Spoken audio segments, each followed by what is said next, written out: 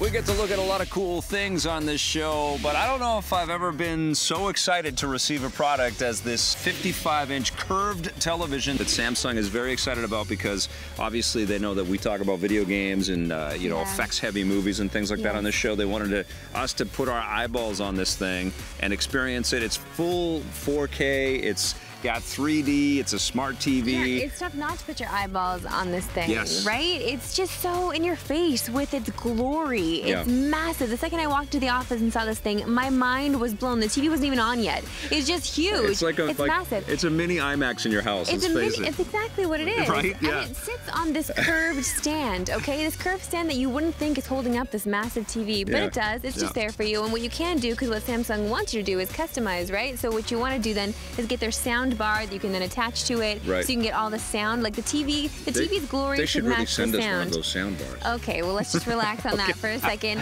because what you do, you have an attachment to the TV as well. It's their power bar, and that's your source there where you have to plug in everything. I think they call it the one source, where you can plug in all of the sources, the HDMIs, you've got component ports and things like that. So you want to hide that part, because what you do see is just the glory of the TV. We spend this much on the TV, you want the elegance of the screen. Exactly, yeah. And that's really what you're drawn into when you've got something that looks gorgeous when it's off, like this thing, right? It looks like your reflection in this thing, man, from far away. It's from the future. I think the counter to it is that people are going to the theater a lot less, and they want that cinematic experience at home, and the movies and games are so close to just unbelievable fidelity that they want a fantastic screen to show it off. And everything we threw at this, whether it was YouTube, streaming off of this without having to plug anything in, because the smart TV, it has Netflix and YouTube, and even PlayStation Now is built into this thing. All that stuff is there, which is great. It's very easy to navigate as well, because you have this remote control that's very simple. It's very simplistic, but you even have this little, it's like a Wii motion sensor that you can actually put on the screen, just like a mouse that you're moving around. There's a mic in this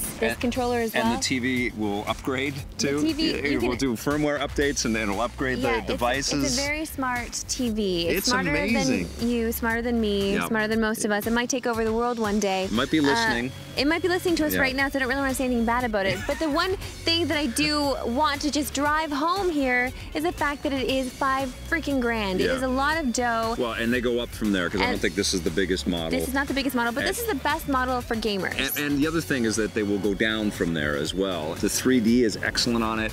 The streaming looked really great, and it sounds good just from the TV speakers.